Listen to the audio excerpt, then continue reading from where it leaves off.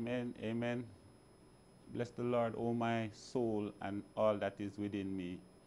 Bless his holy name. Amen. Welcome to another session of Bible study.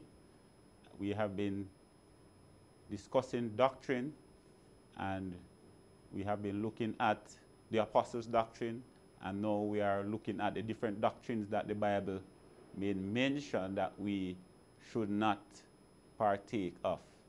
Amen. So before we proceed, I just want to welcome everybody and read a word of prayer. Just bow your heads as I pray. Lord, we appreciate you, we love you, we adore you, we magnify you.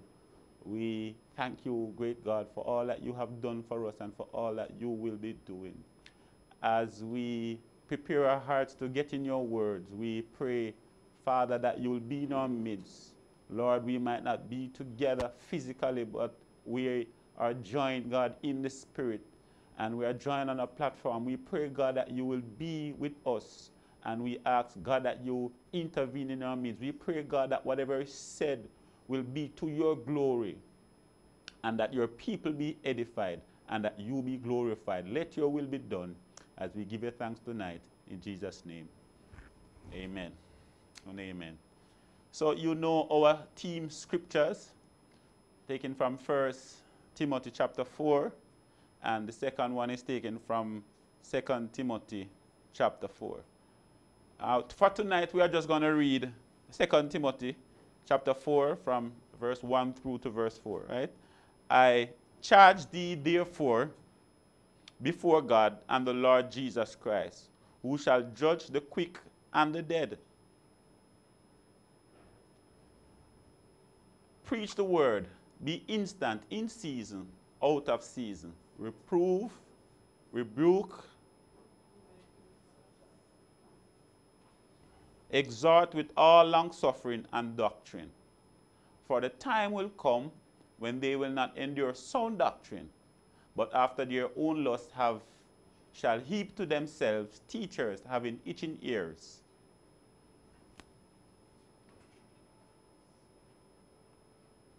And they shall turn away their ears from the truth and shall be turned unto fables. So last week, we always do a little recap. And last week we looked at the doctrines of the Pharisees and the Sadducees. And like the scripture that we read in 2 Timothy says, that the time will come when they will not endure sound doctrine. I believe that that time is now. Yes. And it's not just now, it has been here for a while. But we must recognize as people of God that we are living in the last and closing days of time. And because we are in the last and closing days, we are going to find an increase in false teaching. We are going to find an increase in doctrines that go against the principles of God. And as individuals who love God, as individuals who want to see him face to face as Lord and Savior, then we are going to have to stand up for what God has brought us into. And we have got to defend also what God has brought us into. And we have got to have that made up mind that irrespective of, we are not going to turn from this unto that which is not another gospel. Amen. So we look at the doctrine of the Pharisees and the Sadducees. And we said last week that as we continue, what we are going to do as we look at these doctrines is that we are going to look at some of the practices, look at some of the beliefs, and we are going to, as we point out, we also point out to us why it is that we should not embrace these doctrine and these teaching because of what the scripture says against them. So Jesus spoke about the leaven of the Pharisees and the Sadducees in Matthew 16, verse 6. Then Jesus said unto them, take heed and beware of the leaven of the Pharisees and of the Sadducees. And then in Mark 8, verse 15, he charged them again, saying, take heed, beware of the leaven of the Pharisees and of the leaven of Herod.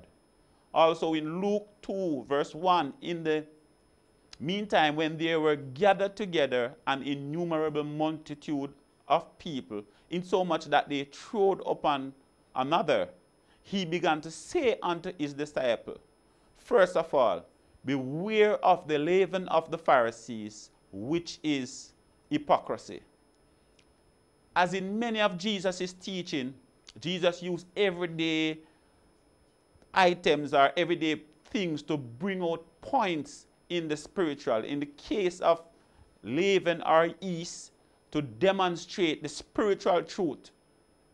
In Luke 12, verse 1 that we read, Jesus referred to the yeast of the Pharisees, which is hypocrisy. Jesus' teaching was that the leaven of the Pharisees was hypocrisy. It was pervasive in that it will spread throughout an individual's being, and then when it is finished, it will produce hypocrisy and unbelief. Can you imagine coming to know Christ, and then after knowing Christ for years, you give heed to some form of doctrine, and it work upon you until you become unbelieving? And remember, as we went through the apostles' doctrine, we said that faith is a critical part, because the Bible did say without faith it is impossible to please the Lord. The fact that Jesus used the word leaven to warn his disciples, beware of the leaven of the Pharisees and Sadducees. He was both saying to them that this thing you must be careful of. When we look in both the Old and New Testament, we recognize that leaven is used as a symbol of sin. So when leaven is placed into the dough, for those who understand about baking, when it is placed into the dough, what it does is that it reacts with the dough sugar, producing a gas that will expand the loaves. So when leaven enters a person's life, like we have been saying, a little leaven the whole lump. When it enters a person's life, what it does is that it slowly eats away at the individual, slowly eat away of the godly appeal of the individual, and then have that individual know to turn from God and turn unto the things of Satan. So Jesus used that to say, look here, beware of the leaven of the Pharisees and Sadducees, which is hypocrisy. And leaven is a representation of sin, both in the Old and the New Testament. Amen. Just jumping down a little bit. We look at the Pharisees and the Sadducees. We look at some of their beliefs. One of the things that we pointed out was that the Pharisees, they believe in a resurrection. They believe that an individual at a certain point will rise again, and they will face a judgment because of the work that is done in their body. Now, the Sadducees, on the other hand, they did not believe in the resurrection. And we read the scripture last week where they came to Jesus and asked him, if a man has a wife and he died, and his brother went in unto that, married that lady, and he died, and when the resurrection come, whose wife will she be? They asked a question trying to tempt Jesus.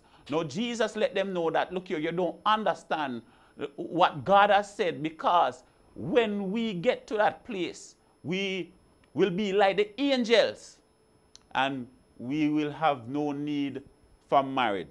So that scripture is found in St. Matthew chapter 22, verses 23 to 34. So the fact that they did not believe in the resurrection, it was a good enough reason to even deny the resurrection of Christ and discredit the resurrection of Christ, after they successfully sent Jesus to the cross, the members of the Sanhedrin feared that his disciple would sneak in and steal his body. They asked and they received guards to guard the tomb.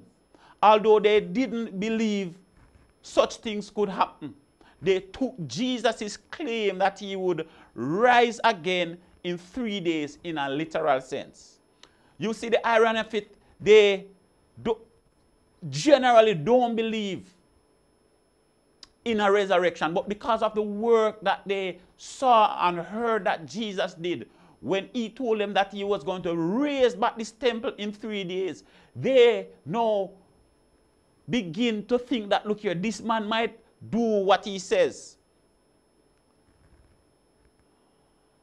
And so until this day, among the Jews, it is still said that the Messiah has not yet arrived. I want you to understand that there is the spirit that goes with this doctrine, the doctrine of the Sadducees, which says that there will be no resurrection, is a dreadful spirit. I want you to know, as we mentioned, that there are modern day Pharisees and Sadducees, there are modern day Sadducees that teaches that hell is a place, not a place of eternal suffering, but rather a common grave. They say after the body is passed off, then that is it. You know, there are modern day Sadducees that teaches that the soul is but the life within a man, and when the man dies, that is the end of the soul. There are Sadducees that teaches that Jesus' resurrection was only spiritual, it was not physical. When we read the scripture that Jesus said, come, put your finger in my hand that is pierced, put your hand in my side that was pierced, and folks are still teaching today that Jesus only rose spiritually. There are Sadducees today who are telling folks that there is no such thing as a resurrection. And when we look at the researches that were done last week, we recognize that even people who are Christians were not sure what to think about the resurrection of Jesus Christ, much less a resurrection of the dead. And I want us to understand that this is the doctrine of the Sadducees, and this doctrine is alive today, and people are losing out because they are persuaded that there will not be a resurrection. If we embrace, if we believe that there is no resurrection, then there is no urgency to get our souls right, so that when the resurrection comes, we might be with Jesus and hear, well done, thou good and faithful servant. The Bible in 1 Corinthians 15, 12 through to 18. He said, no, if Christ be preached that he rose from the dead, how say some among you that there is no resurrection of the dead? But if there be no resurrection of the dead, then is Christ not risen? And if Christ is not risen, then is our preaching vain, and your faith is also vain. Yea, and we are found false witnesses of God, because we have testified of God that he rose up Christ, when he raised, whom he raised not up, if so be that the dead rise not. For if the dead rise not, then is not Christ raised? And if Christ is not raised, your faith is vain.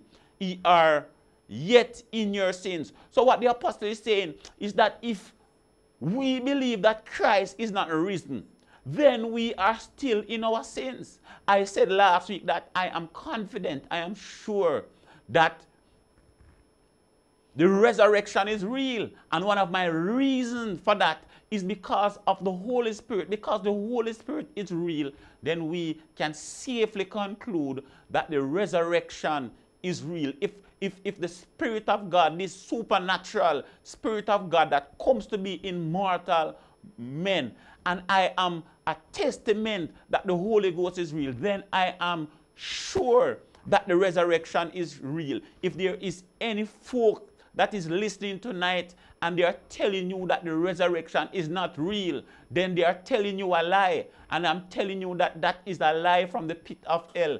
And we have got to be careful of the things that we choose to listen and that we choose to believe, because the resurrection is real. Jesus' own word, him said, nevertheless, I tell you the truth. It is expedient for you that I go. For if I go not away, the Comforter will not come unto you. But if I depart, I will send him unto you. And the Comforter is here. And we discussed that the Comforter is here when we mention in the doctrine of the apostles, when they talk about the infilling of the Holy Ghost, when we talk about the Comforter, we are talking about the Holy Ghost. And the Holy Ghost is here.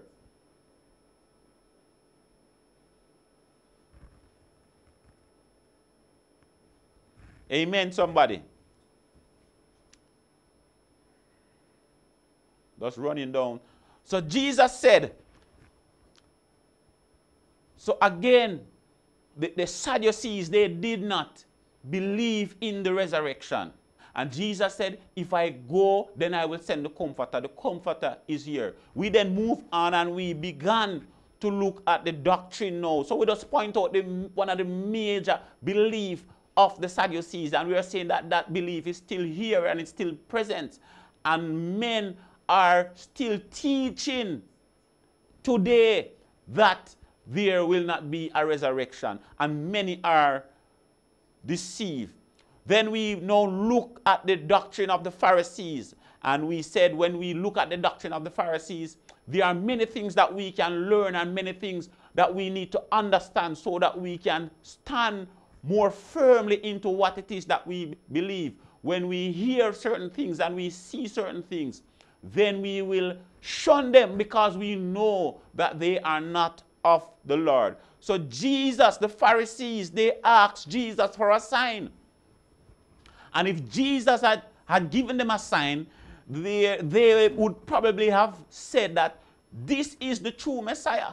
But Jesus did not give them a sign. He said, in fact, it is a wicked and adulterous generation seeketh after a sign. In this time we are living in, people are seeking after a sign and they are being given sign. We said last week that these false prophets, they have power from the Satan himself to work all kind of miracles. And people are being drawn away because, you know, they can see certain things. And if they are not seeing certain things, then look here, you're not preaching Jesus, then you don't have any power. But once you're able to see, they say, look here, the power is over this place.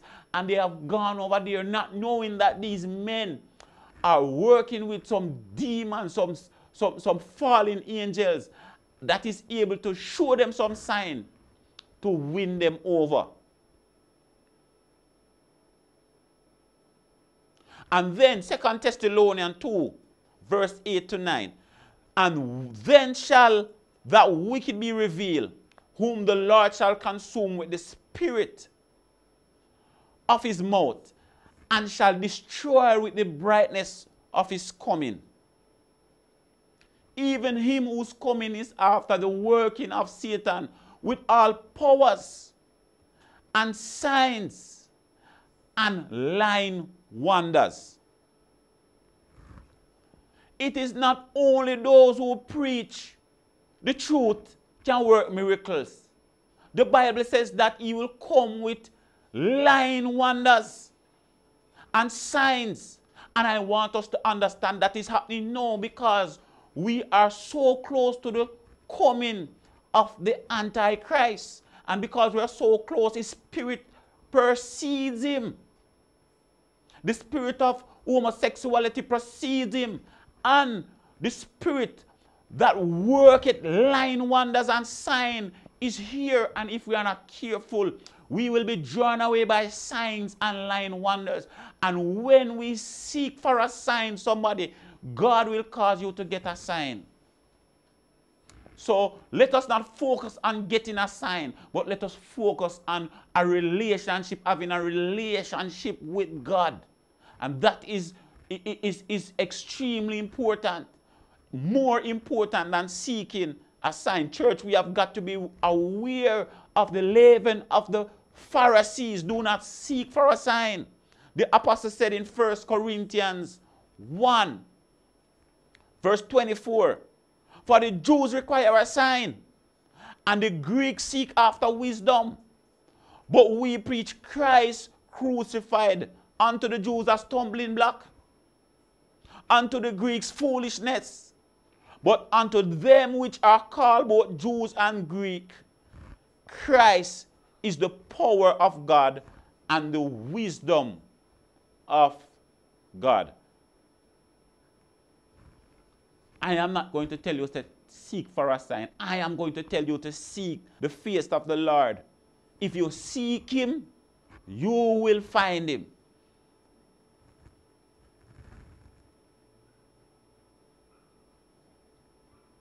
Now let's look at Matthew chapter 23 from verse 1 through to verse 7.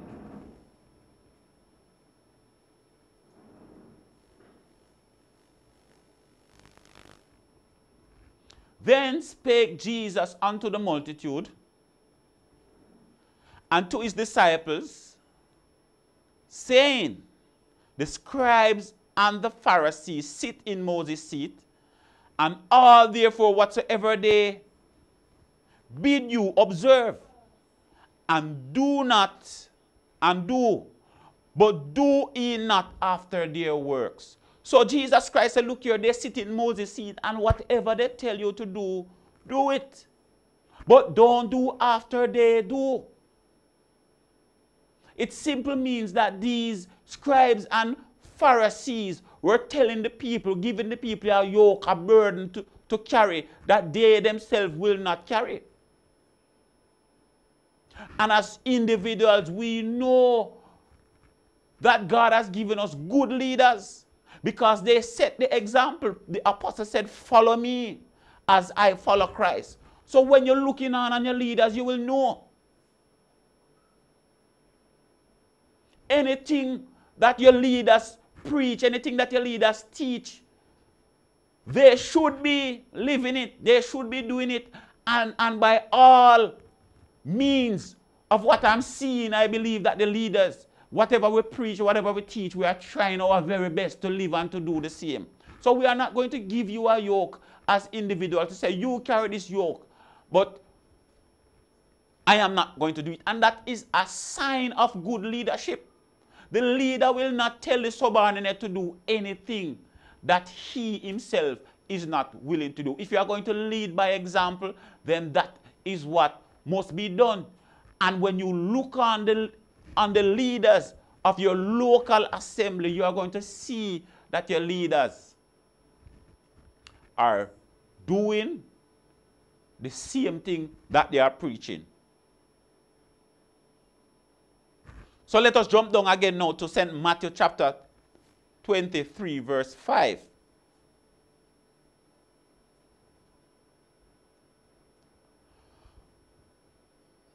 But all their works they do for to be seen of men, who are living to be seen of men.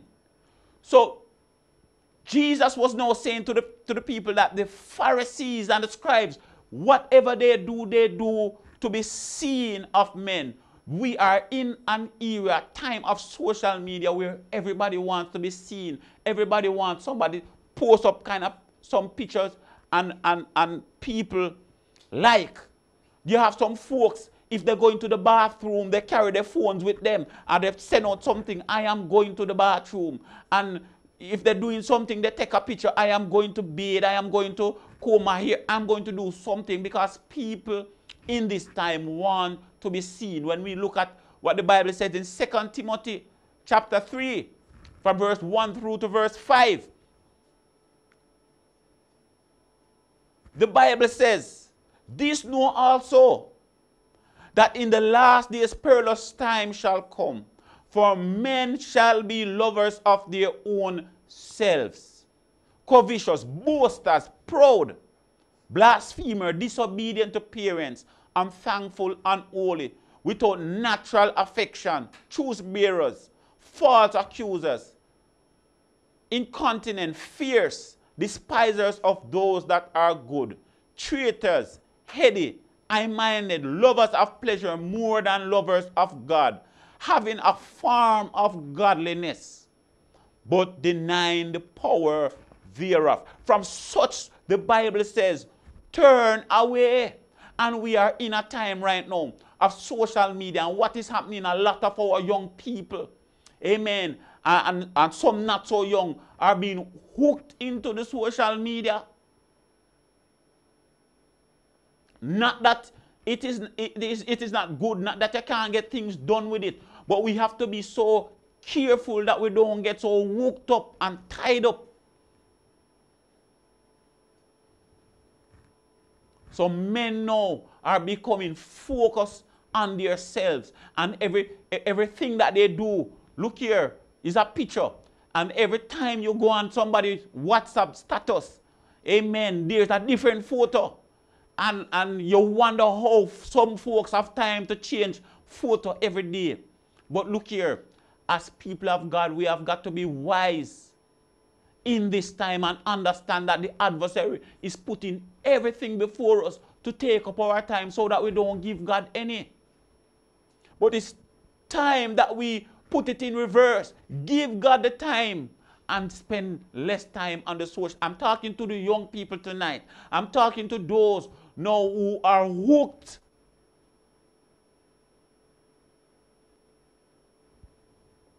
Men have become lovers of themselves.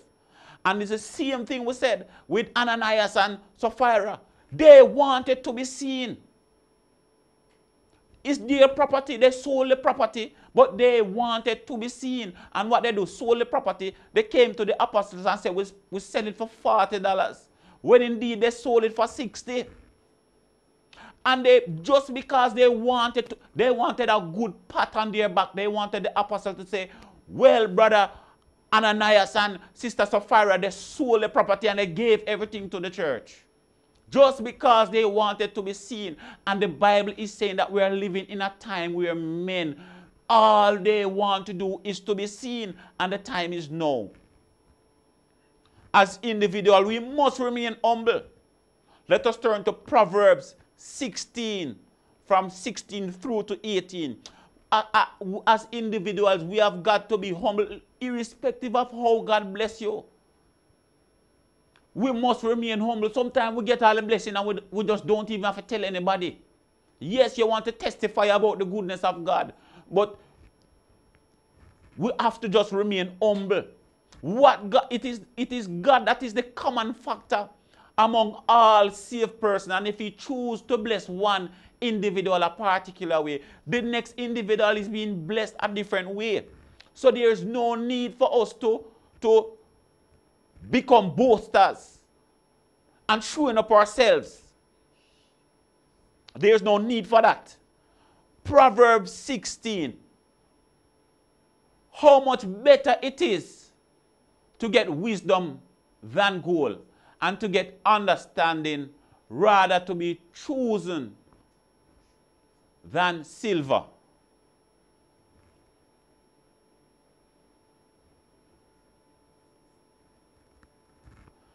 Not sure I have that scripture right. Proverbs chapter 16. It says, these 6 things doeth the Lord hate. Proverbs chapter 6. These 6 things doeth the Lord hate. Yea, 7 are an abomination unto him. And here, the Bible says, the Lord hate a proud look. I am not telling us, because I like to put on nice clothes and I like to look nice when I go out. And then my wife, when I put on certain, she said, no, ever you can't go out on the road, you're going to represent me. As men, sometimes we will just go out there. But when we remember now that we're representing the wife, we have to and she take out the clothes, and yes, she want her husband. I want to look good too, but I don't have to boast on anybody. If God give me new things, Him give me new things. Because there was a time when it's just one suit, one shirt, one pants coming to church. So if God bring me from there, I can boast in God, but I'm not boasting on my brother or my sister to say, look what I have on you. No, that is not what. And the Pharisees, they wanted to be seen. They wanted when they are walking, somebody see a Pharisees there, so they have on their long gown. Because they wanted to be seen. And as individuals, we need to be humble. Nobody has to see us. And I told us even last week that I went to visit some church and they said, come.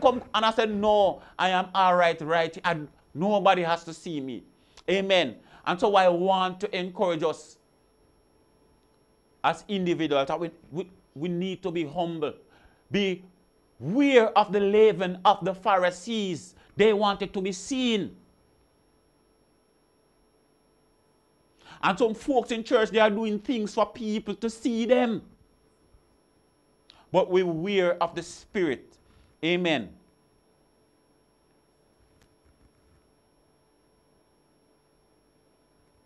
Galatians 3:27 and 28. For ye are all children of God by faith in Jesus Christ. For as many of us as have been baptized into Christ have put on Christ.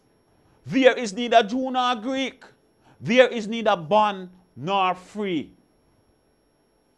There is neither male nor female. Ye are all one.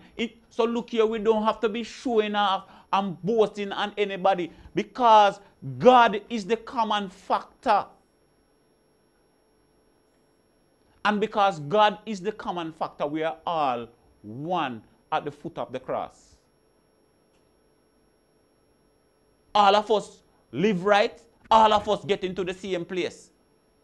All of us live right. You not going to get there before me. We are all going to get there. The Bible said the dead in Christ shall rise first, and then we that are alive shall be caught up, and together we shall meet Him.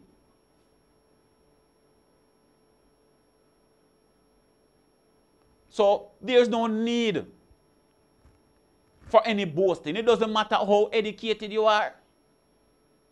It don't matter how good you can speak. It don't matter. We are all one at the foot of the cross. Beware of the leaven of the Pharisees. No show-off thing, no boasting thing. Amen. But be humble and serve God. Yes, put on your clothes and look good. But be humble and serve the Lord. Now let us go down to St. Matthew. Still St. Matthew chapter 23 and verse 14. You can also find the reference for this in Mark chapter 12, verse 38 through to 40. St. Matthew chapter 23. So here is what the Pharisees, Jesus said the Pharisees did. They devour widows' houses. Hallelujah. They devour widows' houses. Let us look at the scripture. Woe unto you, scribes and Pharisees, hypocrites, for ye devour widows' houses, and for a pretense make long pride. Let us look at the first part of the scripture. For ye devour widows' houses. What did Jesus mean by this?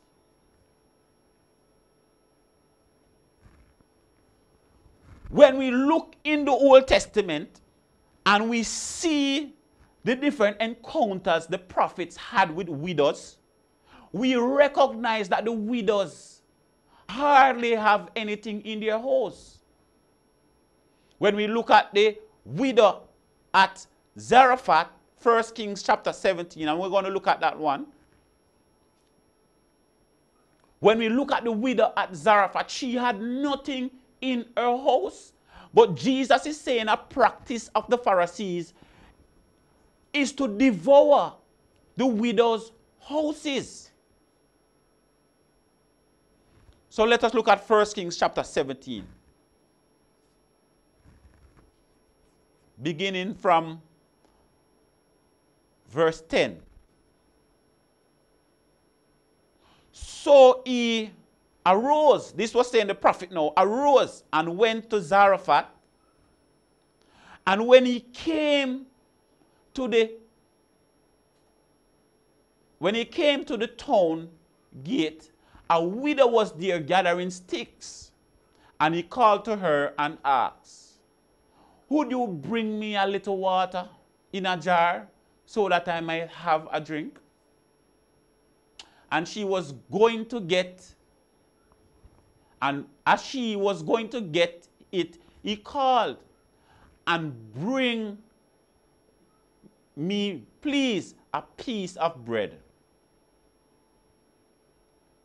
As surely as the Lord liveth, your God lives, she replied, I don't have any bread.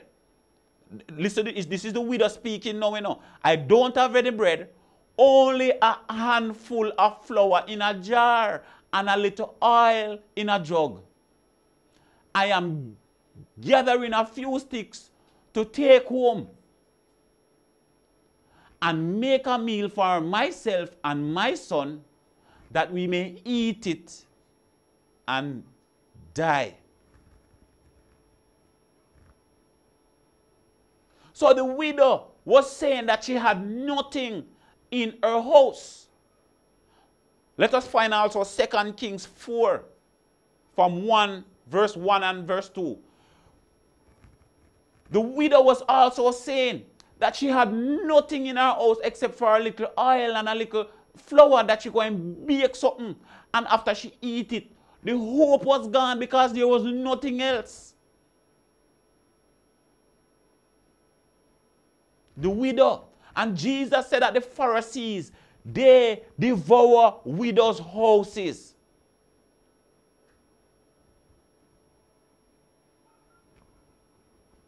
Now the wife of a man from the company of the prophet cried unto Elisha, your servant, my husband, is dead. And you know that he revered the Lord. But now his creditor is coming to take my 2 boys as his slave.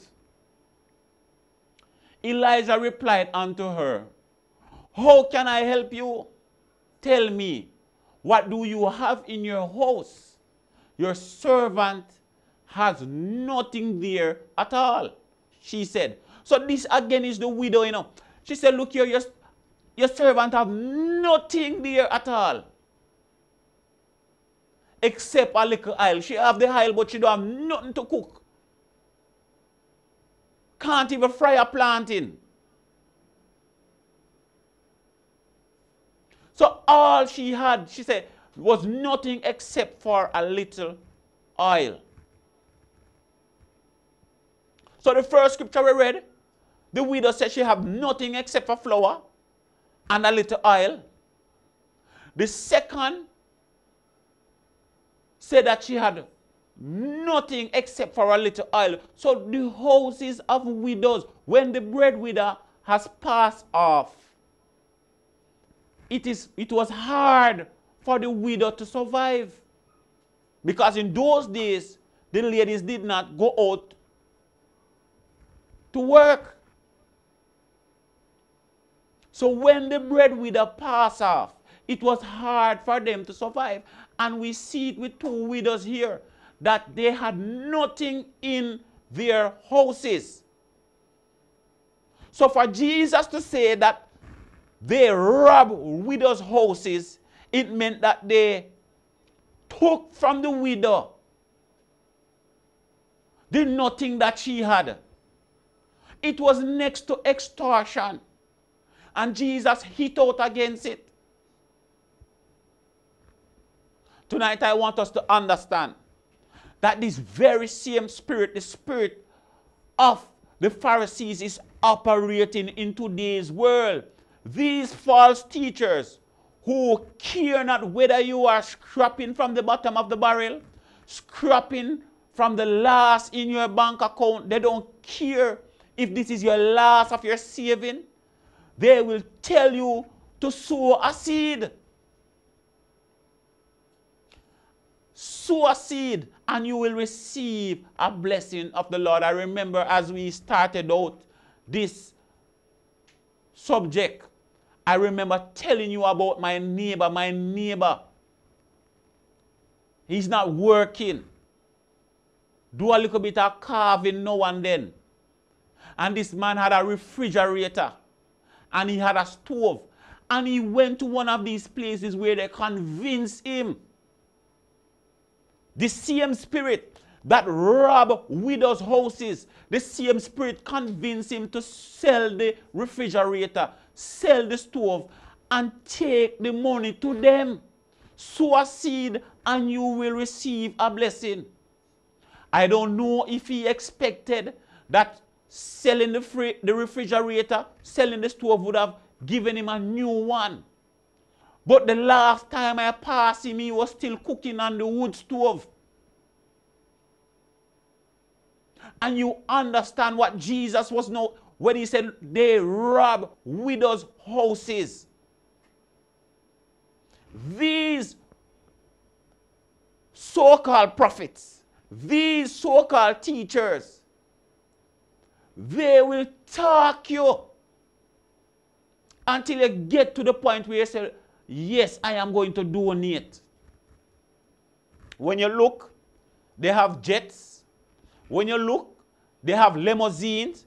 When you look, they have the newest vehicles. And they will take from you, and they will fatten themselves.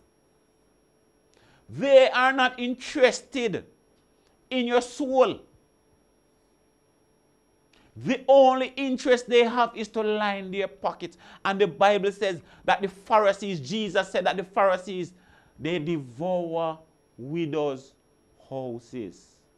I want the church to understand tonight that we are still dealing with that spirit today, in that we have some new age Pharisees, that they are very good in convincing folks to sow, very good in convincing folks to take out their life savings and put it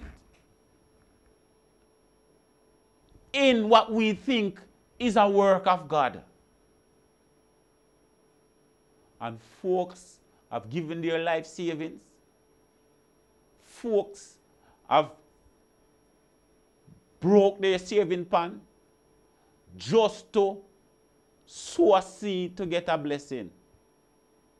And up until today, the blessing can't come.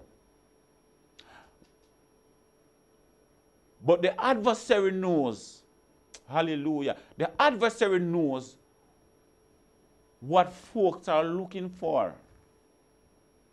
And he's giving folks what they are looking for. Folks are looking for a sign.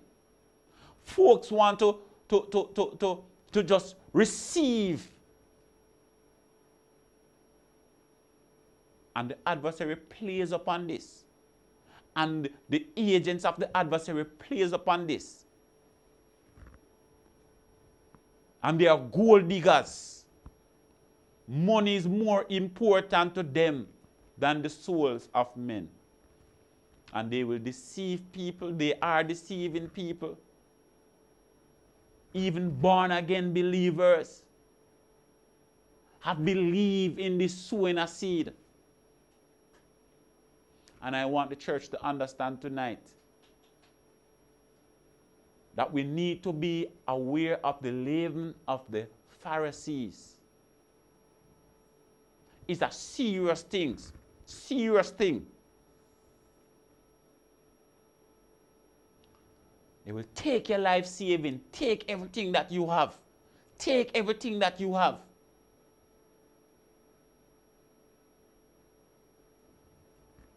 And you see the bishop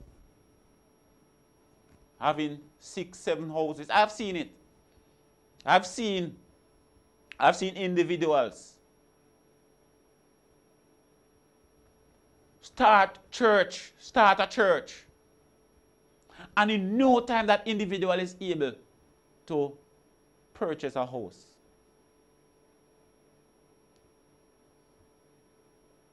And then by 2 years' time, I heard that the individual purchased another house.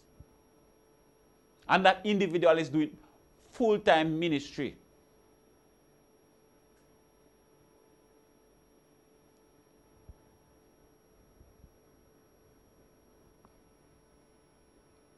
I have a piece of property, and I know I can't come up with the money to start the house. But these persons are so skilled. I'm telling you, they are so skilled that they are able to persuade people to give them their life savings under the disguise of saying that you are contributing to the church. And I want to warn individuals tonight. I want to tell those who are born again that you need to identify these things and know when you're giving to the work of God from when you're giving to these men that are craving for gold and silver. So they devour widows' houses. Beware of the leaven of the Pharisees and of the Sadducees. Let us go down now to St. Matthew chapter 23 still, and let's look now at verse 27.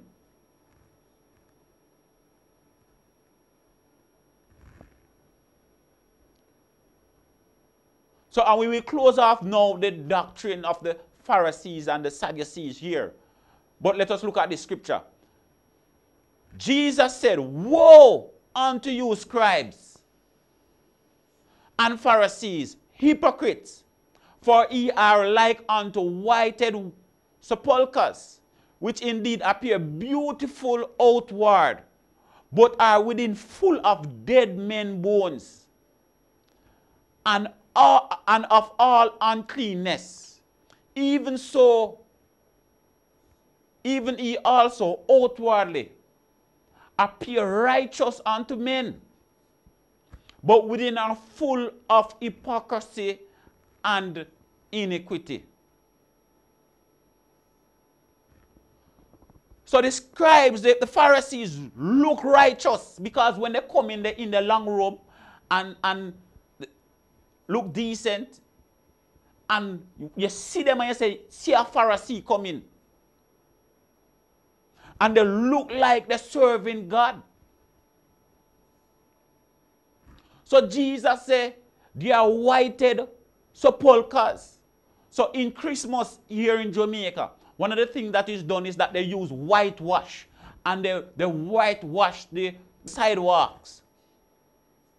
It's a similar case when Jesus says whited sepulchre is like whitewash. You ever pass the cemetery yet and they use whitewash? In first time days, use whitewash so it's the same thing.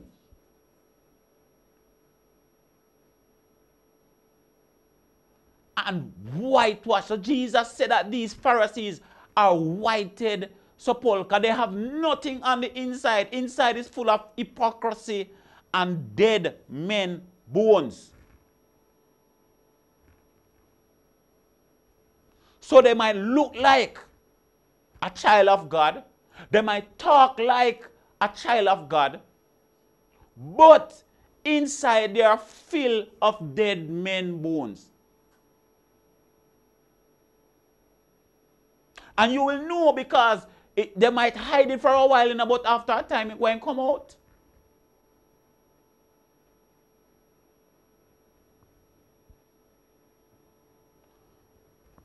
So today, folks are like what Jesus Christ described. They come to church under the hat, come to church well put together, but at the same time they have nothing on the inside.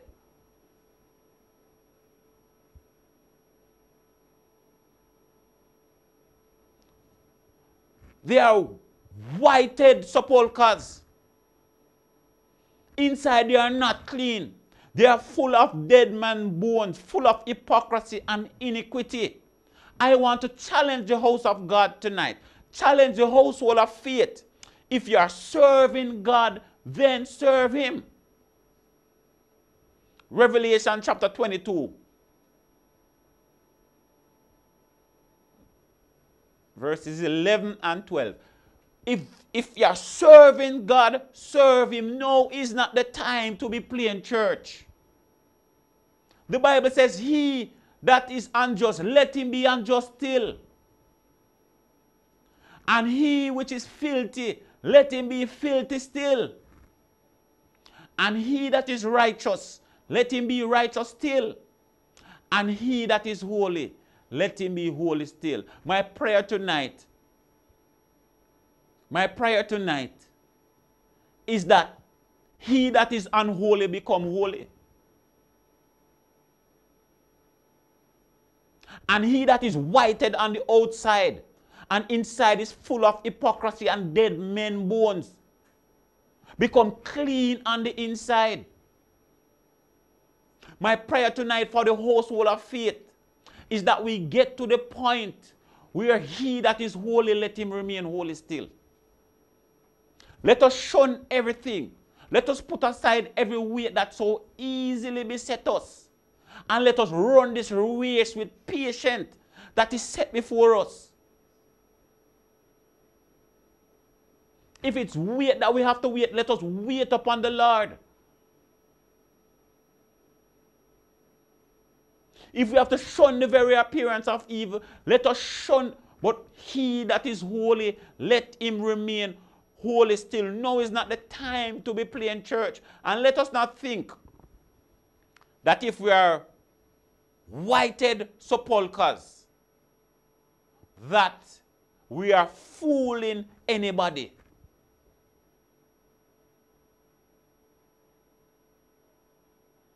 We are only fooling ourselves. And the Pharisees, they walk around and people are seeing them. They wanted to be seen. They walk around and people are seeing them. They walk around. Amen. And people look upon them and say, yes, there is somebody that is serving God. But inside, they are filled with hypocrisy. And I want us to know tonight, as the church, as people of the living God, that we need to be aware of the leaven of the Pharisees. Don't come to church. I always tell folks, don't come to church. Don't spend the time. Come to church and pretend.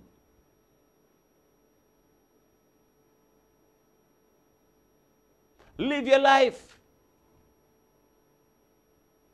But it's better you come to church and be serious. If you falter, yes, we understand. Or if we falter, because I'm not perfect. But look here, we have to, he that is holy, let him be holy still. Don't come to church and be whited sepulchres. On the inside is just uncleanness. And you come in a nice suit, hoping to trick the crowd. You might trick the crowd, but you're not tricking God. And I want us tonight to beware of the leaven of the Pharisees and the leaven of the Sadducees. As individuals in this time, in this age that we are living, these spirits that were there then, that caused men to behave a certain way, they are here now, and they are still operating. They are still telling folks that there's no resurrection. They are still telling folks that, look here, walk around so that you can be seen. Do things that you can be seen. They are still robbing widows' houses. And I want us to beware of the leaven of the Pharisees and of the Sadducees. Now let us go down to our theme scripture, which is 1 Timothy chapter 4, verses 1 to 3. And now we're looking at the doctrine of demons.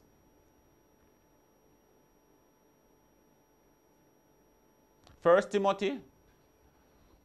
Now, the Spirit speaketh expressly, that in the latter times some shall depart from the faith, giving heed to seducing spirits and doctrine of devils.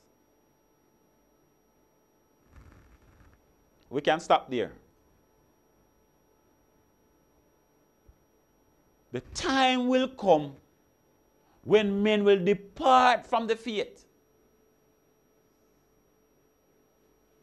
This that we have come to know, repentance, water baptism, infilling of the Holy Ghost, living holy, believing in God, this that we have come to know, the Bible is saying that men will depart from the faith, depart from their relationship with God, giving heed to seducing spirits and doctrine of devils, speaking lies in hypocrisy, and having their conscience seared with an hot iron, forbidding to marry.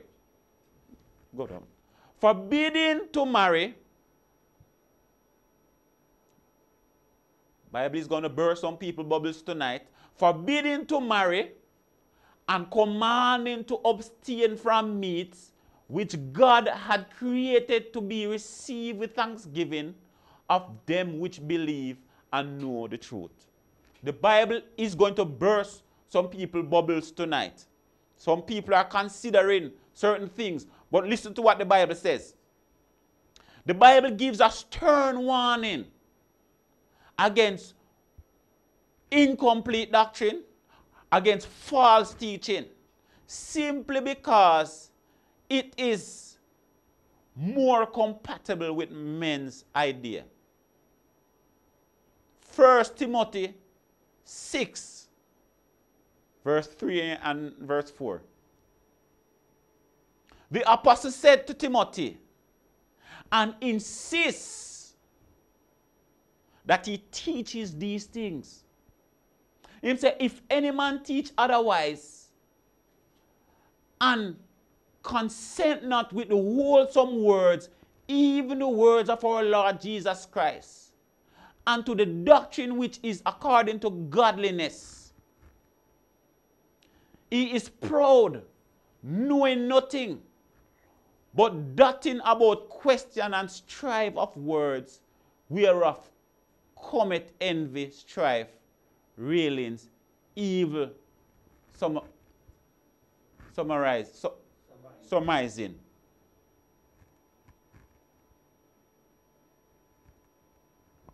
Continue.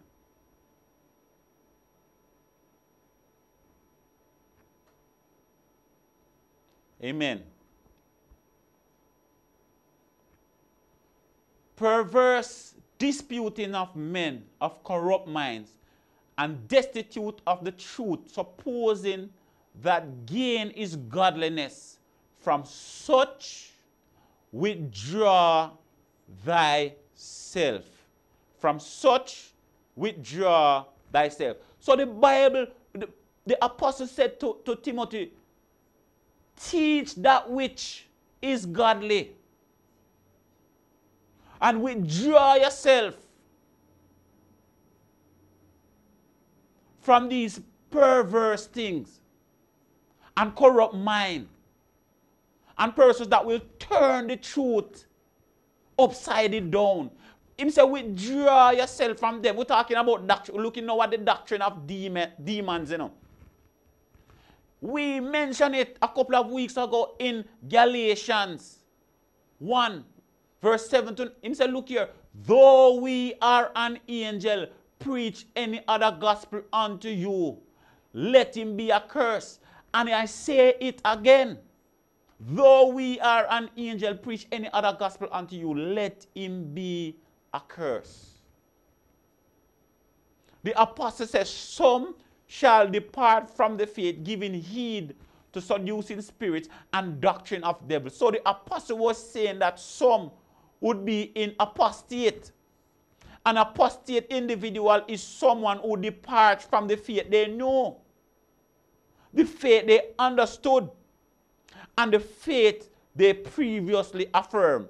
So the person who is in an apostate state is somebody that was saved like we know it and has left that and has gone to something else because they have given heed to seducing spirits and doctrine of devils. So an apostate is not someone who never knew, but someone who knew.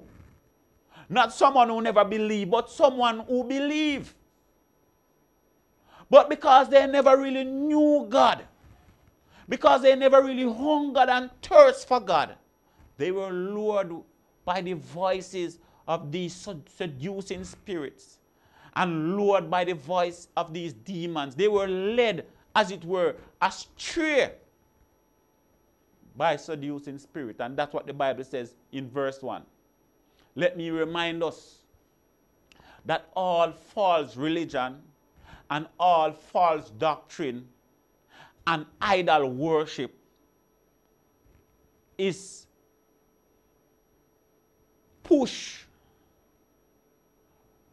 propagated by demonic influence. They are energized by seducing spirit and doctrines and demonic spirits. False religion, false doctrine are the playground of demons. Let us look at 2 Corinthians 11, 13 to 15. And here the passage made it clear. For such are false apostles, deceitful workers, hallelujah, transforming themselves into the apostles of Christ. I want us to understand that even in the church, there come among us and sit among us those who have transformed themselves into the angel of light. Let us not think that it is somebody over there that has a building and has something like a church and he is the head of the church, that is the only instance it can happen. And the Bible continues and says, and no marvel, for Satan himself is transformed into the angel of light. Therefore, it is no great thing if his ministers also be transformed as the ministers of righteousness. The Bible says the ministers of Satan transform as the ministers of righteousness, whose end shall be according to their works. Satan and his angels disguise themselves as angels of light and become purveyors of false doctrine and false religion. They call men to worship here and there.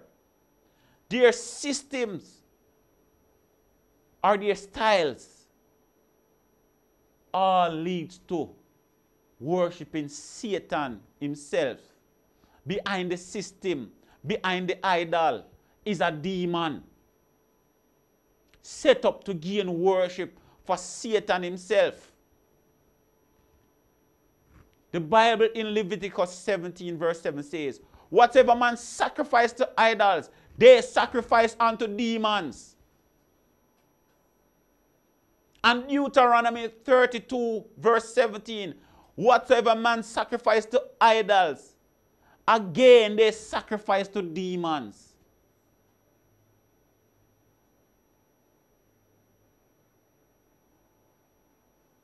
So they sacrifice unto devils, not to God. To gods whom they knew not.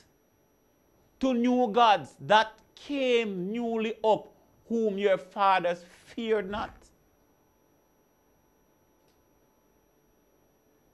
Behind all other gods, come on G-O-D, are demons. 1 Corinthians 10, Paul says, those of you who come to the table of the Lord and then go back to sin cannot serve the table of the Lord and the table of demons. So he was saying that you can't serve, and we know it, you can't serve two masters. You can't serve at the table of the Lord and then serve the table of demons.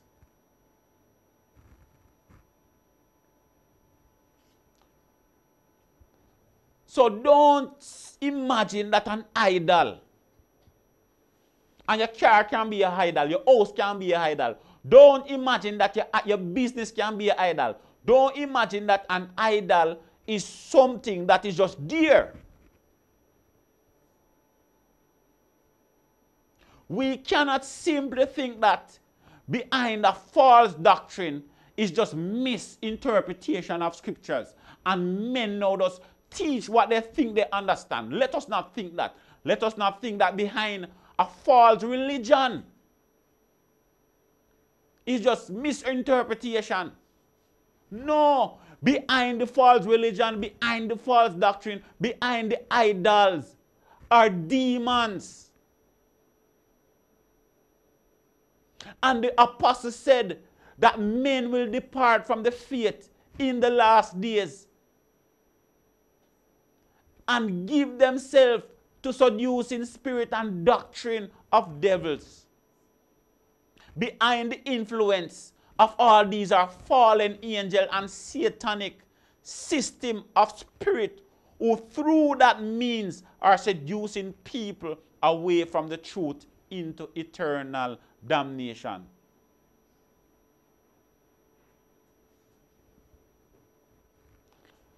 How are the doctrines of demons promulgated? They are delivered through human instructors. So just like how I am teaching here, just like how bishop, just like how another minister would come and teach, these spirits or false doctrine, false teaching are promulgated by men who are influenced by demons. Let us not think that you will see a demon coming before you and preach. No. Hallelujah. They have hosts. They have men that are willing. They have men that for riches would give themselves over to demons just to get the riches. And these are men under the influence of demons who are teaching things, have something like a church, you know. So let us not mistake it. Have something like a church, but inside there, and we're not talking about the known satanic buildings. No, we're talking places like church. Set up, somebody come in shirt and tie, but when they preach, oh God, you recognize that is far from the truth. And sometimes you don't even have to go anywhere. You just turn on the television and you see what is happening.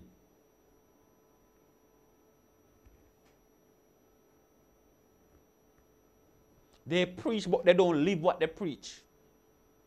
Coming again from the Pharisees. They are hypocrites.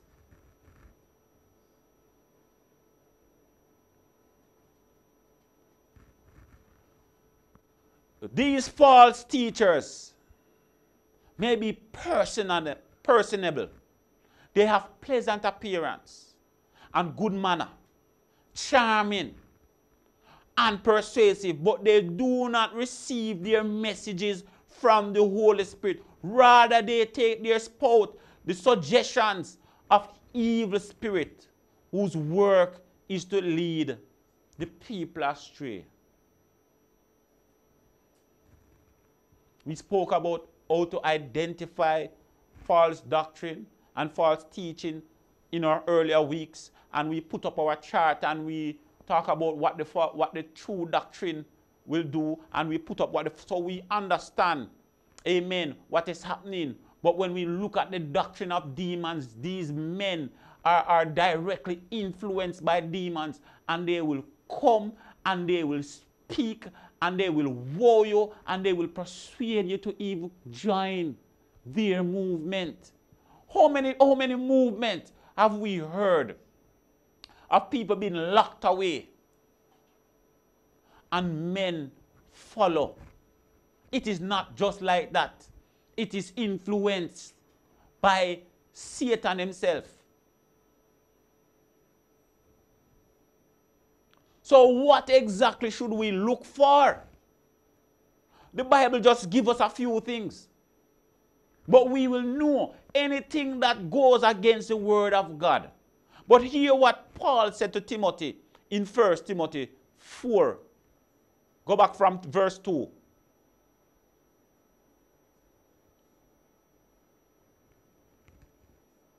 The speaking lies, having their conscience seared with an hot iron.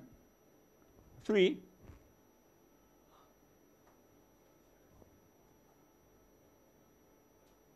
They forbidding to marry and commanding to abstain from meats.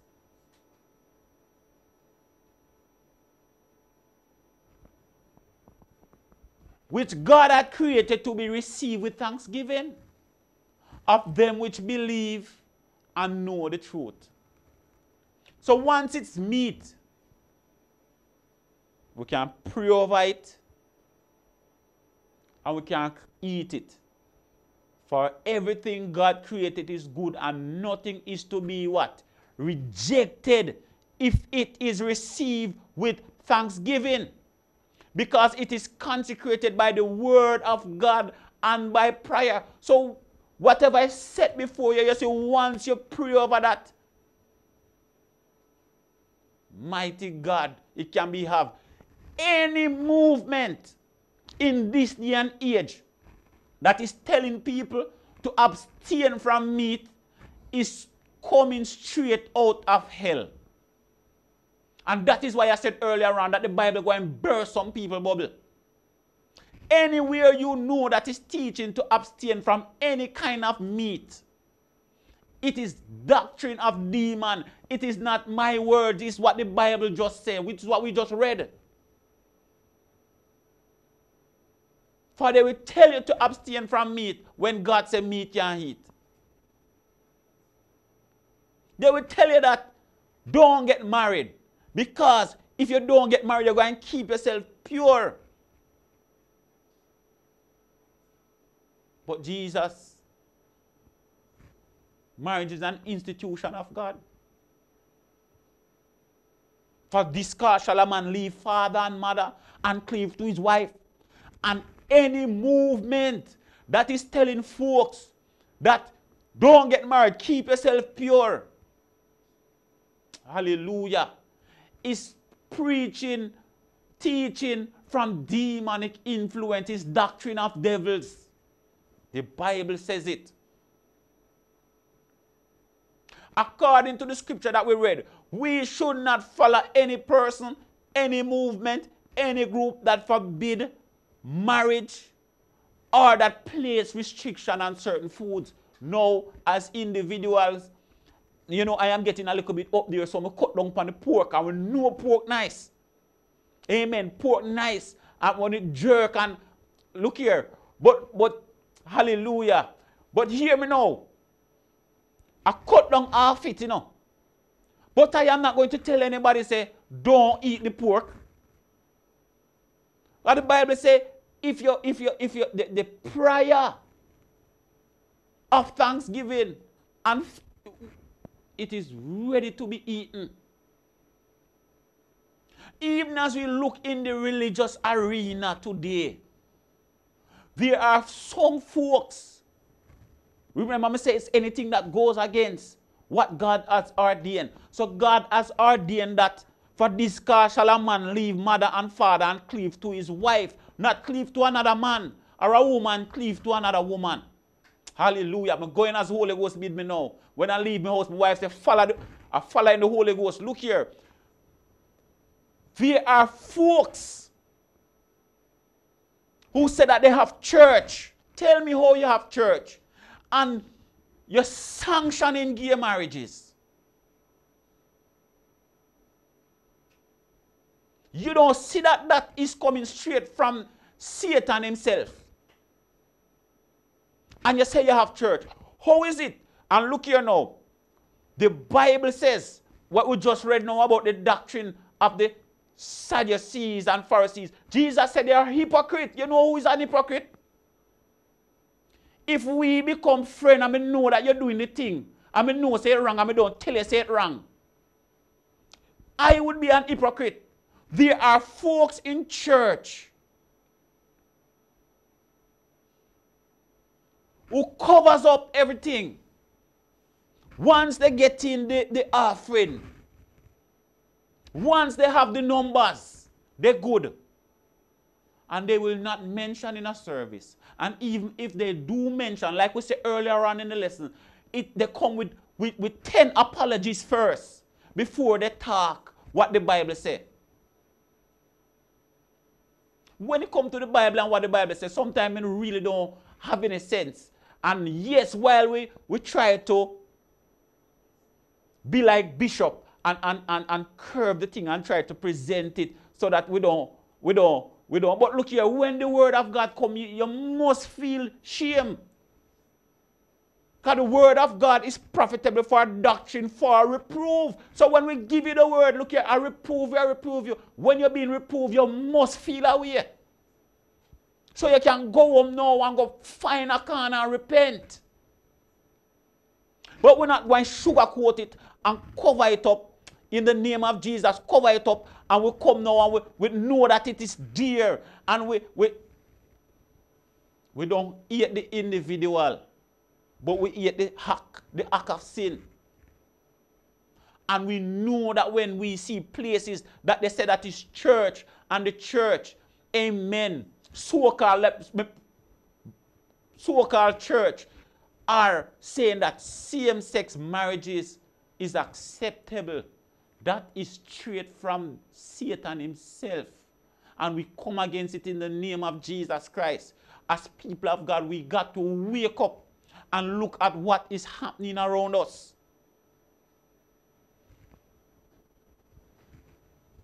So it doesn't matter how the establishment look. It doesn't matter how organized they be.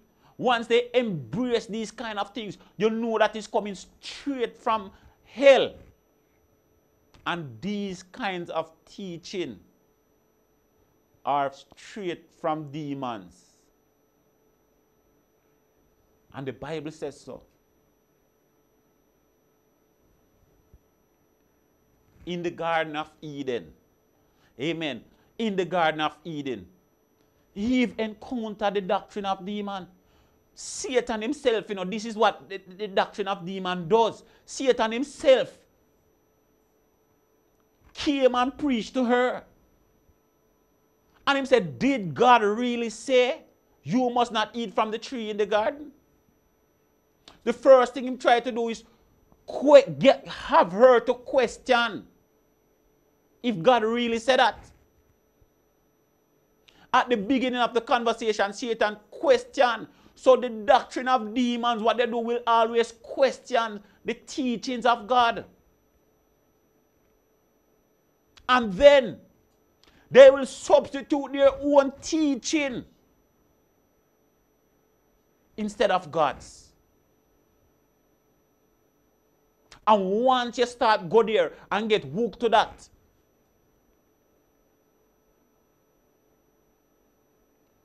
you find out that after a time, you stop give heed to the true things of God and completely sold out to the adversary.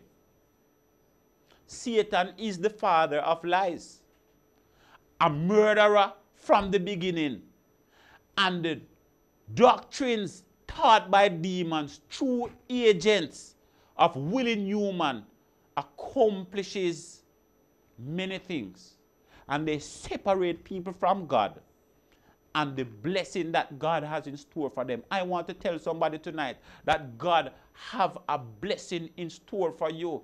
If you tarry, amen, if you walk the path, God have a blessing in store for you.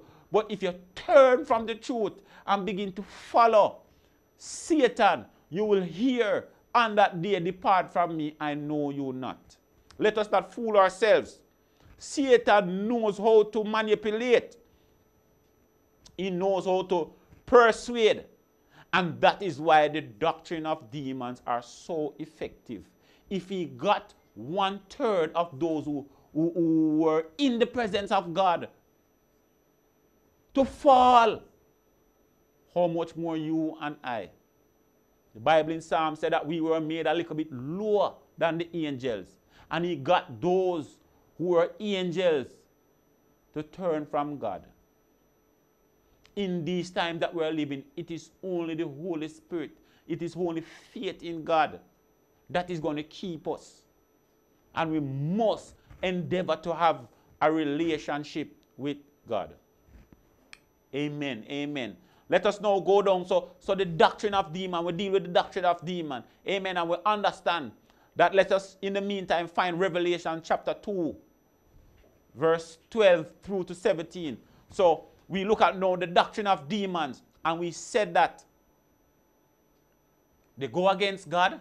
We say anything that say you must eat meat or certain kind of meat, anything that say you mustn't marry, it is a doctrine from hell itself.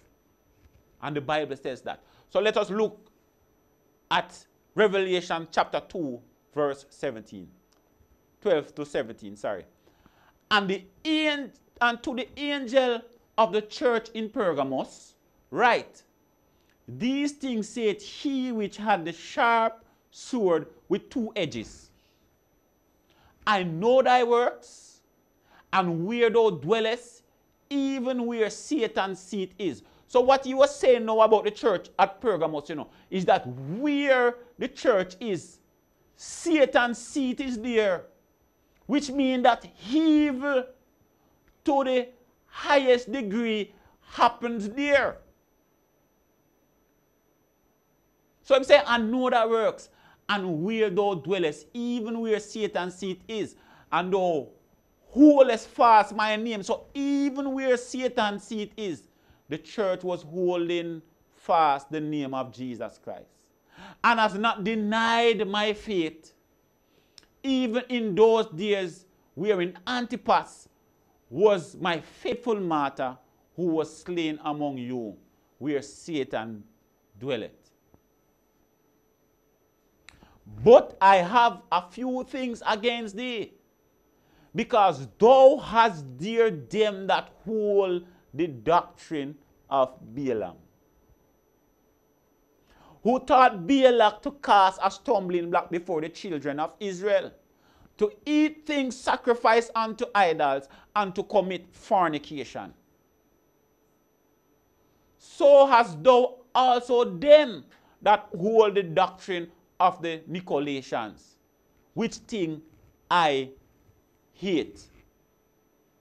Repent, or else I will come unto thee quickly, and will fight against them with the sword of my mouth. He that hath an ear, let him hear what the Spirit saith unto the churches. To him that overcometh will I give to eat of the hidden manna, and will give him a white stone, and in the stone a new name written, which no man knoweth save he that receiveth it. So the Bible said he had a few things against the church. The church of Pergamos was where Satan's seat was, or is. It says Satan's seat is there. Pure wickedness happened there. Mentioned that there was a man that was a martyr, they kill him. But him said, no, I have, and you did good to be in the midst where Satan's seat was, and still hold firm to my name. But him say, I still have few things against you. One, because you hold the doctrine of Balaam, and two, because you had also them there that hold the doctrine of the Nicolaitans. Let me first point out that the word of God came to the church of Pergamos, and he was saying to the church that you have them there in the church, not a part of the church, but in the building, gather with the folks, them that hold the doctrine of Balaam. The Bible says that Balaam taught Balak to sin, taught Balak to cast stumbling block, before the children of Israel. And there are folks in the church who the adversary used today to cast stumbling blocks before the people of God. Remember, we talk about the doctrine of demons. We say these persons will transform themselves into the angel of light. So you see them and you think of light. But if you go to them for advice,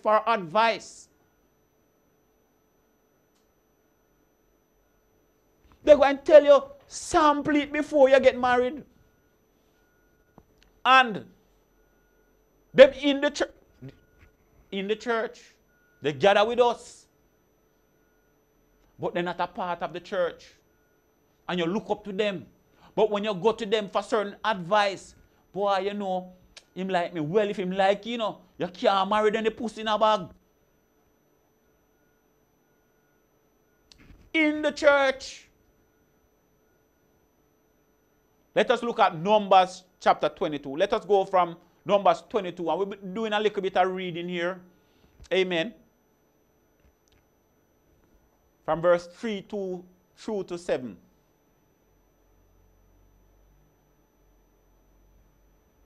And Moab was sore afraid of the people because they were many. And Moab was distressed because of the children of Israel.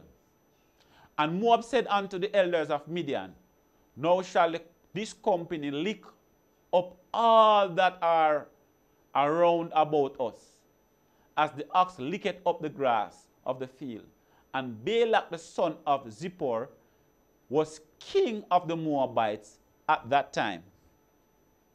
He sent messengers therefore unto Balaam, the son of Beor, to Pethor, which is by the river of the land of the children of his people, to call him, saying, behold, there is a people come out of Egypt, behold, they cover the face of the earth, and they abide over against me.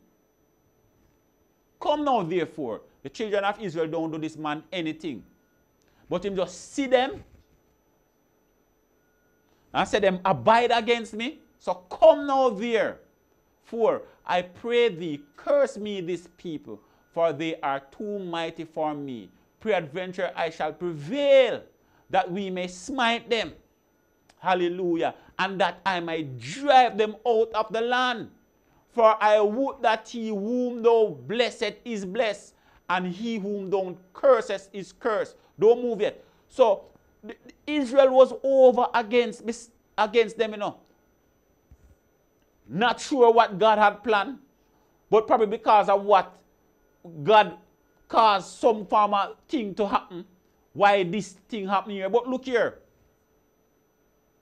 So it is with us as children of God. We don't do the adversary anything. So we don't do the neighbor anything. But sometimes the neighbor, because I'm hot, have a spirit attached to him. And him neighbor just don't like you. You serve God and you walk for years. And it was all right for you to walk. But once the neighbor see you with a car, mighty God, the fire turn up. So it's the same thing. Balak saw the people, know where they're coming from, and if he know where they're coming from, he must have heard of what took place. But yet still I believe that is God now provoke him hard to say, look here, come curse me these people. Because God was probably not ready to get rid of them.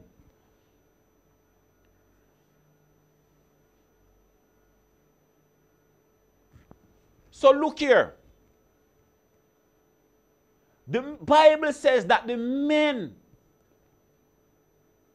that Balak sent came with gifts to Balaam.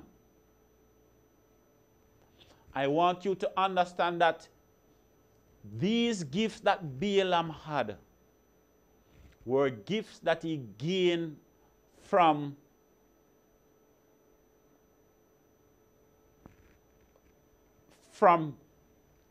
idolatry, were gifts that he gained from witchcraft, were gifts that he gained from the sinful things that they were involved in. And even today, ministers have sold out because of the gifts of witchcraft.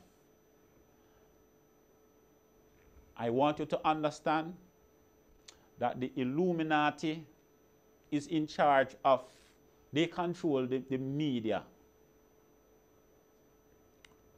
And many ministers have sold out because of the TV time. Many ministers have sold out because they want to be on air. They want to be seen, as we discussed with the Pharisee. They are in control of the media. And when you come across the media, you can't say certain things.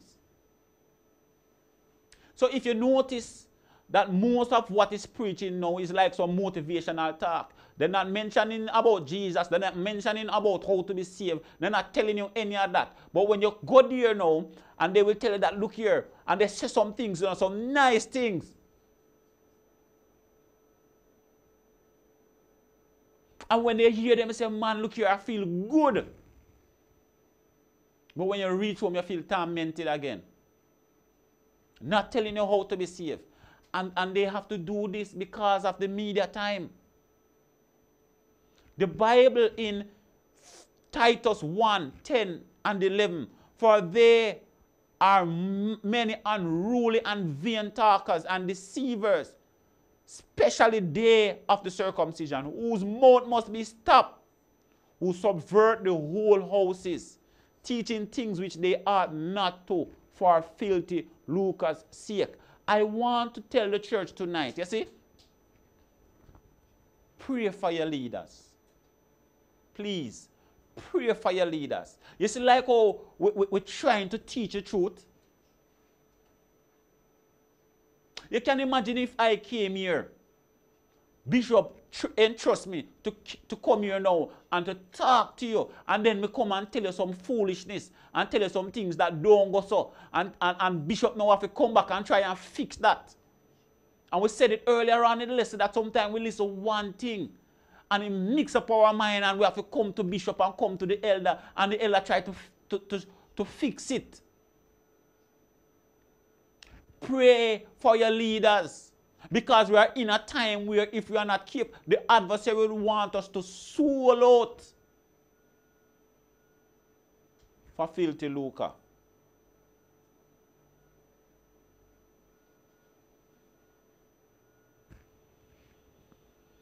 So let us go to verse 8 now of our passage. And he said unto them, so these men now, they came to the prophet Balaam. And he said unto them, lodge here this night, and I will bring you word again, as the Lord shall speak unto me. And the princes of Moab abode with Balaam. Verse 9. And God came unto Balaam and said, what men are these with thee? From the question God asks, I believe that Balaam knew that these men, he should just tell these men right away, so look here, God not going to curse these people. That is just based on the question that God asked Balaam. But the gifts were there.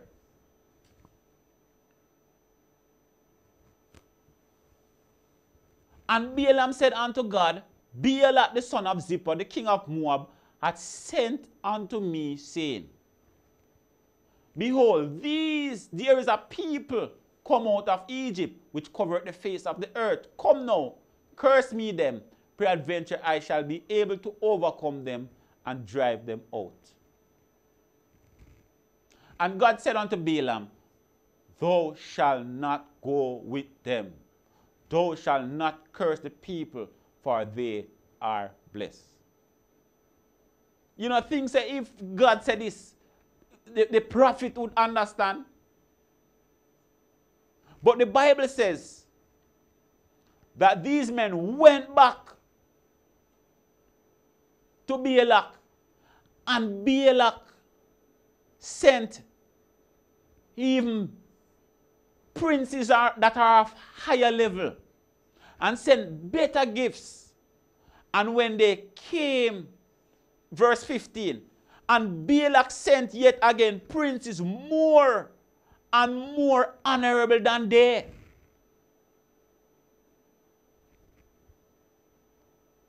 And they came to Balaam and said unto him, Thus said Balak the son of Zippor, let nothing, I pray thee, hinder thee from coming unto me.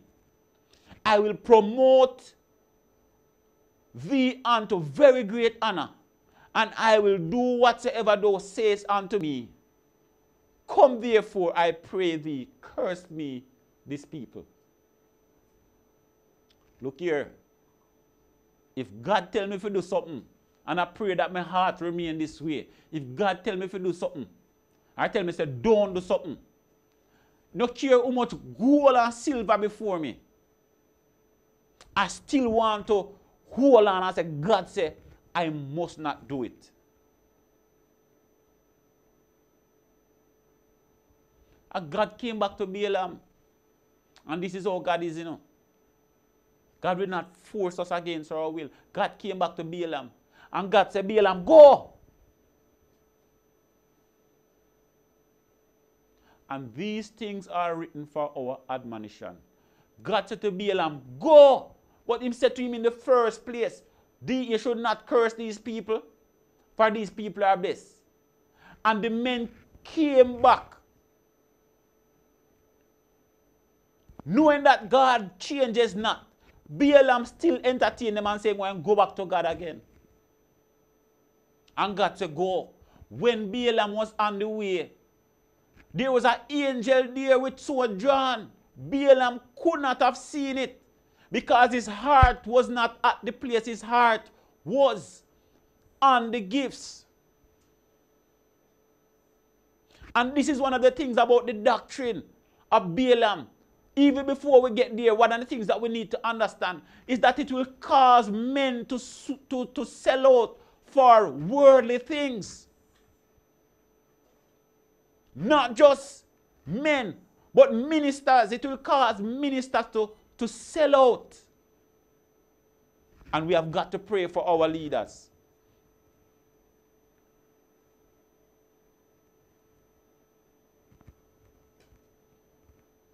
Numbers 24, starting from verse 10. We go down to verse 23. And Balak's anger was kindled against Balaam. So this is why this is now Balaam going with them. Every time he opened up his mouth to curse, blessings came out. And Balak's anger was kindled against Balaam, and he smote his hands together. Out of anger, smote his hands together and said, and Balak said unto Balaam, I call thee to curse my enemies. And behold, thou hast altogether blessed them these 3 times. Therefore now flee thou to thy place. I thought to promote thee unto great honor. But lo, the Lord hath keep thee back from honor. And Balaam said unto Balak, speak not I also to thy messengers which thou sentest unto me, saying, if Balak would give me his house full of silver and gold, I cannot go beyond the commandment of the Lord to do either good or bad of mine own mind. But what the Lord saith, that will I speak. Look at verse 14. And now behold, I go unto my people. Come therefore, and I will what? Advise thee what these people shall do to thy people in the latter days. And Balaam prophesied unto Balak and tell him that these people are going to destroy you. And the Bible says in Numbers that Balaam went his way. But here we come upon Numbers 25, verse 1. And Israel abode in Shittim, and the people began to commit whoredom with the daughters of Moab. And they call the people unto the sacrifice of their gods. And the people did eat and bow down to their gods. And Israel joined himself unto Baal Peor, and the anger of the Lord was kindled against Israel. The Bible says that Israel joined himself to Baal. This tells us that we have the power to shun the enemy. It tells us that we are the ones who have to make the decision to allow the enemy to come in. We are the ones who have to make the decision to give the enemy an inch. And if we give him an inch, he's going to take a yard. If we resist, shun the enemy, then he will have to find somebody else. So the Bible says that Israel joined themselves and not Baal joined to Israel. So when we look at the scripture, coming down to Numbers 22, 23, 24 to 25, we recognize that Balaam came to curse the people. And though he cursed them, though he came to curse the people, but when he opened his mouth, only blessing came out. And the Bible said that he left. But when we come down to Numbers chapter 25, we recognize that something happened. We see Israel joining ourselves unto Baal, and the anger of the Lord was kindled. They sacrificed unto Baal, and they joined themselves unto the people. The Bible says that people began to commit war down with the daughters of Moab, and they sacrificed unto their God. I am saying to us today that there is an adversary at work, and what was taught to Balak is still being taught and used in the field today.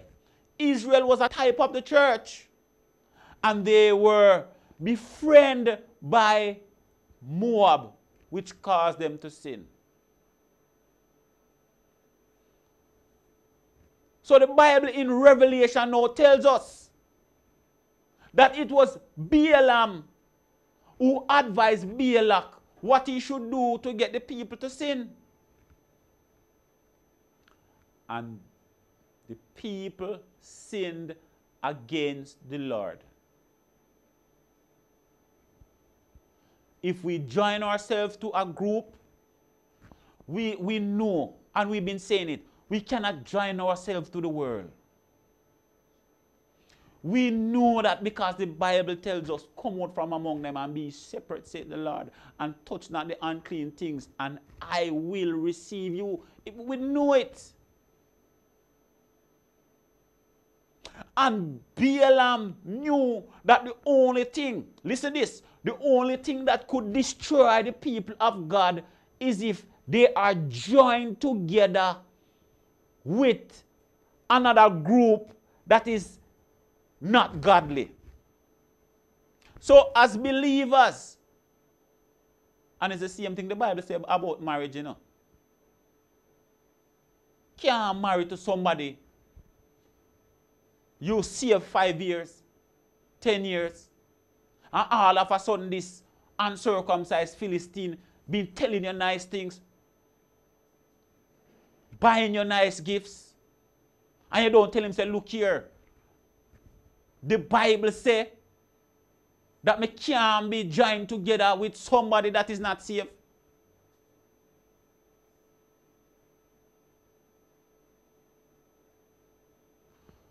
It is only when we let down our guards and join ourselves to another party, another group that is not into the truth, then we will fall. If we, however, join ourselves to a group who have a form of godliness, I just tell you a while ago, you know, about being hypocrite. If we join ourselves together with a group that has a form of godliness, but is denying the power of God, we'll find ourselves doing the same thing they are doing, and will eventually begin to deny the power of our God. So, for example, as a church, you know what we believe. We go through the doctrine. If we find ourselves inviting ministers that preach against the eating of certain meat, and find the ministers who talk about a day, find ministers who talk about 3 gods, and come and say, look here, you can share the pulpit. You know what is going to happen? These saints that believe in the oneness will start believing 3 gods. These saints who believe that every day is to be kept holy will start look up on a particular day. So hence, we can't mix, and this is what Balaam advised Balak to do. Mix up with the people, mingle with them. And if you do that, as I said last week, and I'll say tonight, that as men, we tend towards sin. And if we begin to mingle up in sin and mingle up in things that are not godly, before long we will find ourselves doing the things that are ungodly. We said it when we talk about the leaven of the Pharisees. A little leaven at the whole lump. And so you will find that if you join yourself, if as a church, Faith Apostolic Ministry, local body, done by the 10-day, join ourselves to a next organization or to somebody else who does not teach the truth, you will find that soon after we become a bunch of hypocrites. We become a bunch of devils. And Balaam advised Balak. He advised Balak, mingle with the people and befriend them. You know how it got so bad? It got so bad, you see? And that's why a little leaven at the whole lump. It got so bad that they began to have intercourse in the midst of the congregation. No hiding, no covering. In the midst of the congregation. And look here, and this is how sin is sinful, you know. And while things happening, you know, God said to Moses, kill all those who join themselves to Baal. And while folks are being killed, God said, look here, take them head and put up so that the people can see. And while that was being done, men still come in front of the congregation, having intercourse with the daughter of Moab. And I am saying to the church tonight, and I'm going to close with this, saying to the church tonight, that if we join ourselves, hallelujah, if we join ourselves to those who do not hold the truth before long, we will be doing the same things that they are doing. Church, from such, stay away. If your sister has sin and your sister is evil, you can't be in church and you have a best friend that is a sinner. It just can't work out. Before long, you are going to find yourself doing the same thing that the sinner is doing. God bless you tonight. Next week we come. We'll try to wrap up. We will look at the other 2 doctrines, the doctrine of the Nicolaitans, and then we'll look at the doctrine of Jezebel and see if we can just close off everything next week. But thank you for tuning in. God bless you tonight in the name of the Lord Jesus. God bless you. Just lift your hands and say, thank you, Jesus. Thank you, Jesus. Thank you for being in our midst. Thank you for your words tonight. Hallelujah. We bless your name, Jesus. We give you glory. Hallelujah, hallelujah. Let me just close in prayer. Father, we thank you tonight. We thank you for everything that was said. God, we pray that your people, mighty God, oh God, will take heed unto what is being said. We ask, God, that you cover us, Lord. You see the different doctrines, amen, that is trying to get us, God, to turn our backs on you. But we pray, God, that we will stand believing. We will stand, oh God, in this faith that you have called us to. And that you will help us, Lord Jesus, to have a made-up mind, amen, that irrespective of the winds of doctrine that will blow, that we will stand firmly in you. We give you thanks tonight for each and every soul that tune in. We pray, God, that you will bless them. Oh, God, we thank you for the medium tonight by which we can have Bible study. We thank you, God, for your love and your mercies. Bless us as we go through the rest of the week, and let us endeavor to do your perfect will. Have it your way tonight, we ask, as we give you thanks. In the name of Jesus Christ. God bless you. God bless you. God bless you. God richly bless you. Amen. By way of announcement, our dear deacon page, you would have seen in the WhatsApp communication from the church that today was the viewing. And then now tomorrow at 12 p.m., which is Thursday, September the 29th, the 30th, we will have the funeral for our beloved deacon. And that will, you know the situation, so that will be, a link will be sent out. I think the link is sent out already. And then we can now join in via this Zoom link. Amen. And we can view and we can bid our farewell from viewing. And then for this Sunday, we will be having 2 services. As you would have known last week, we had the government has increased it to 50. So we can have 50 in any given service. So what we are going to do this week, we are going to have 2 services, which means that we can minister to, under the tent, at least 100 folks. So here is what we are going to do. First, the first service, which is at 9 a.m. That service is already booked out. Persons have called in, and we have taken down their names. So for the second service, we're going to ask folks to call in. Now, the first 30 folks who calls in, you are going to get the chance to come into service. Irrespective of the group that you are in, we're going to ask you to call, and we are going to take down your names. No, please remember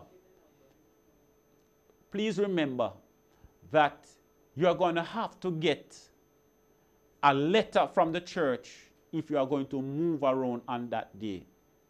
So which means that when you call in, you are supposed to give your WhatsApp number, or come by church on Friday, come by the office on Friday, and you will receive that letter. Now, the church number is 9050484. So call and confirm that you want to come, and the first 30 person who call is going to get the space. Amen. So God bless you one more time. Let us pray much for the services over the weekend. In the name of the Lord.